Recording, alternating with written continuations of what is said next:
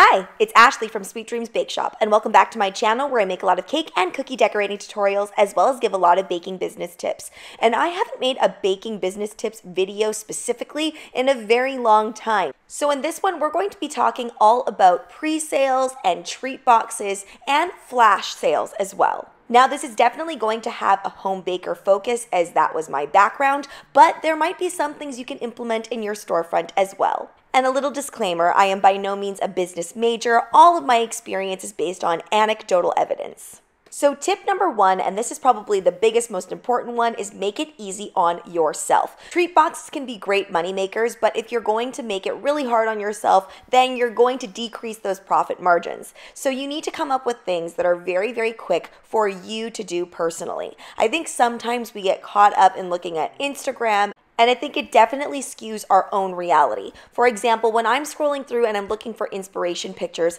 and I see someone that has made thousands and thousands of macarons or cream puffs, for example, I know that I personally won't be able to make that happen in the facility that I have. So you really need to make sure that you're working on things that are going to work for your space and that are going to work for your technical level. I worked at a bakery in which they were actually trying to expand their product line and offer more things to people. And because it then became less focused on what we were good at and what we were trained at, I don't feel like we were maximizing on those profit margins. And then when the new owner took over, they actually took away all of those new products that we started trying to offer, and they really just went right down to the bare minimum of cupcakes and cakes. And honestly, the business has really thrived because instead of trying to do a bunch of other different things that maybe we weren't so good at and that were difficult to produce in the facility, it was so much better to just kind of expand on the cake flavors, on those cupcake flavors.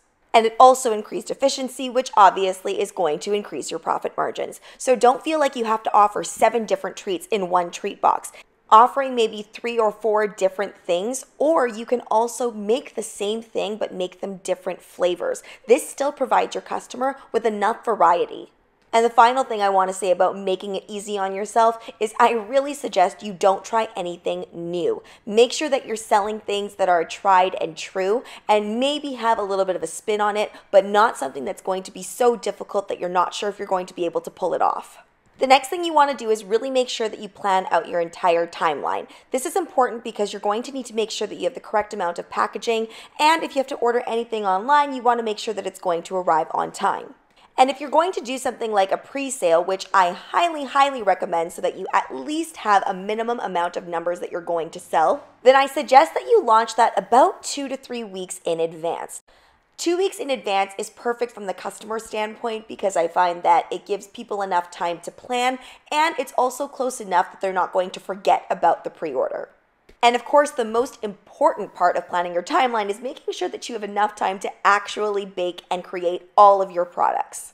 Now, one thing that I always love to include in any treat box are macarons. Now, there's a few different reasons for this. For me personally, I love the look of them. I think they give the box a little bit more luxury, especially if you really nail those interesting flavors. But most importantly, you can make these well in advance. They do better when you freeze them and let those shells mature. Cake pops are also a great one because inevitably you will have to freeze your cake pop before you can actually dip it and work with it and decorate it. So again, I know as bakers, especially when we're doing something from home, we want to make things really, really fresh. But those are 2 items that actually need to be frozen at some point. So they're really, really good choices, and they'll probably help you out on making sure that you meet those timeline goals. Tip number 3, perfect your photos. Now, a pertinent part of launching a pre-sale order is making sure that you have beautiful photos that are going to be so attention-grabbing that people can't just scroll past. If they're in the area, they're going to want to order your pre-sale based on your photos alone. So I'm by no means a photography expert. However, creating really great photos is part of being a content creator. So I feel like over the years, I've made some improvements. Now, don't feel like you have to go out and get the best camera out there. Anything that has really great focus and that does well in natural light, which is most cameras, is going to work just fine. Now, when it comes to taking specific product photos, you really don't want to make this look too full with a really busy background, and you also don't want to add in too many props. You want to be really, really clear about what it is that your customer is going to be receiving. Now, you can do this a few ways, and obviously you want to let that creativity flow a little bit. However, I really like it when there's at least one overhead shot so you can see all of the treats, and some sort of side shot where maybe some of those treats are a little bit blurred out, but for the most part, you're still understanding what you're getting in that treat box. Now, what you really need to make sure is that you're actually including every single thing that you're going to put in that treat box. You showcase every single flavor, and also, really important, that you do not veer away from the photograph when you actually make your treat boxes. Now, this is from experience where I've seen that even if the slightest bit different shade is used, for example, on a pink cupcake, this can cause problems. So you want to try and make sure that you nail it as closely to the photo as possible. You never know why somebody is purchasing your particular treat box. They could be purchasing it because all of the treats really fall under the color pattern that they're looking for a particular event. You never know. But this does bring me to my next point, disclaimers. Now, I know I said that you should try to make your stuff as close to the photograph that you provided as possible. However, you can give yourself some leeway as well. You could write a little asterisk that says, all products may not look exactly like this photo, or product flavors are subject to change upon availability. It really is up to you how many disclaimers that you want to put in there. But keep in mind that the more disclaimers that you put in there, the less control you're giving the customer on what you're actually offering. Some people might not like that. So if you want to have repeat customers, and personally, I would want to go to a bakery or any facility that is going to offer me exactly what is shown. Now, moving along to tip number 5, the best ways to launch. So I know we've talked a lot about pre-sales, and some of you might be wondering, well, what exactly is a pre-sale? So a pre-sale means that you're basically paying everything up front, and then later on in 2 weeks, when all of the pre-sales go out, you will receive your product. And I think the best way for home bakers and even bakery storefronts to get the word out about your pre-sale is to use social media. I know some people get really down and discouraged when they feel that they have to do this whole social media thing. It might not be something you're super comfortable with. The thing about social media is it takes a lot of consistency. And if you don't have that consistency, it really is hard to get the word out there. So you can always do something like boost a post. Now, I always recommend against boosting posts to try and get more followers, because I just feel like it doesn't always happen super organically then. However, when it comes to something like you're actually selling a product and you want to make sure that people know about it, especially in your local area, then I think boosting a post is a great way to do that. And you can boost posts on Facebook or on Instagram. I find that Instagram is where more people are right now, and that could be a geographical thing, but in my area in Vancouver, Canada, I just feel like I see a lot of these types of pre-sales on Instagram. And moving along to my next tip, well, why exactly do we do all this? Well, it's because we want to get paid, for most of us. So I'm going to be talking about a few different things, particularly in this segment. The first thing is you want to make sure that everything is paid in full prior to pickup. So as soon as they place that order, you have to make sure that they've paid it all in full, or else the order just doesn't get put through, and that needs to be made very clear right off the bat.